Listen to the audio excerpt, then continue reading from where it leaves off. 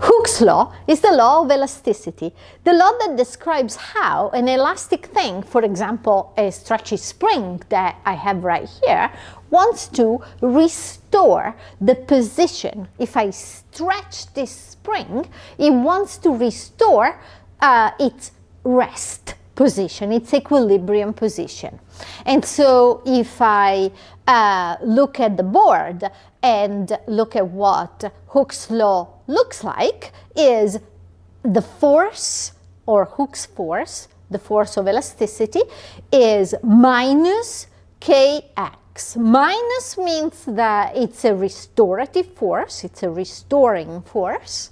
K is the spring constant, which is characteristic of this or any other spring, and each spring has its own spring constant, and x is the displacement.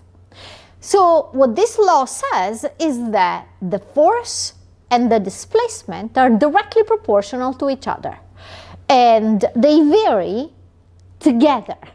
So let's see the displacement if I put, actually, let me record the rest position and call this 0. Then let's place a mass of 1 kilogram. You can see that this is 1 kilogram. And if I stretch with this 1 kilogram, this particular spring, it gets stretched by this amount. And I'm going to mark that as 1 for 1 kilogram. And 2 for 2 kilograms. That looks very similar, doesn't it? The difference in position between 0 and 1 and between 1 and 2 are very similar, and also similar to the one that we got with 3 kilograms here. So I keep on going, 4 kilograms, 5. I'm gonna let it stop bobbing. I'm gonna write it later. 6. Take the measurement and write the number later. I'm gonna let it rest a little. Rotate, please. Okay, that's 6. Stop bobbing, rotate a little, and that's 7.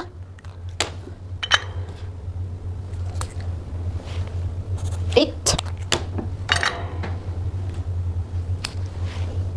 9. 10. I have 12, so that's 11. Let's stop bobbing.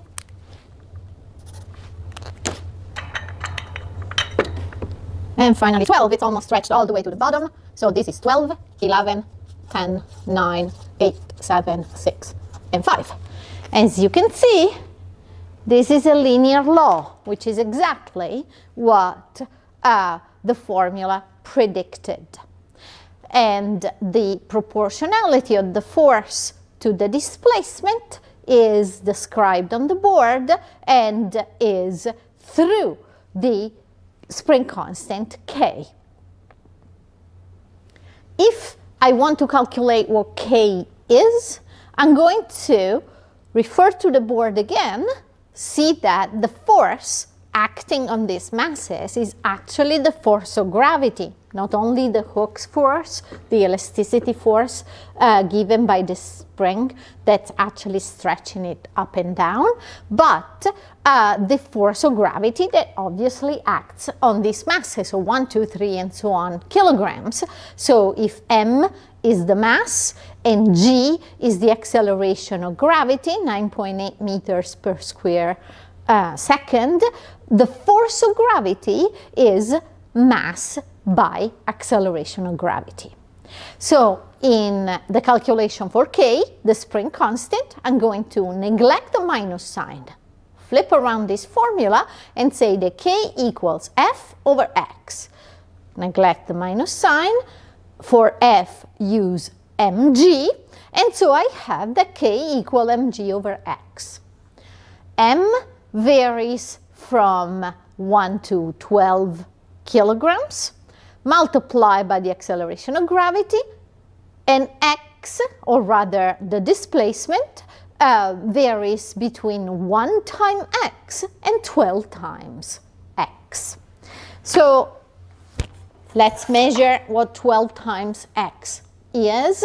And so if I start from 12 down here and go up to 0, I get a measurement that's precisely 43.5 centimeters that I've written here on the board ahead of time. So 12 times x is 43.5 centimeters.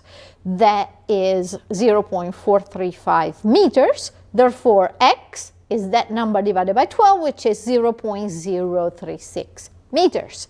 I plug that number in here, and so what I get is 1 through 12 multiplied by the acceleration of gravity, 1 through 12 multiplied by x, which is this number I just calculated, and then there's another really useful simplification.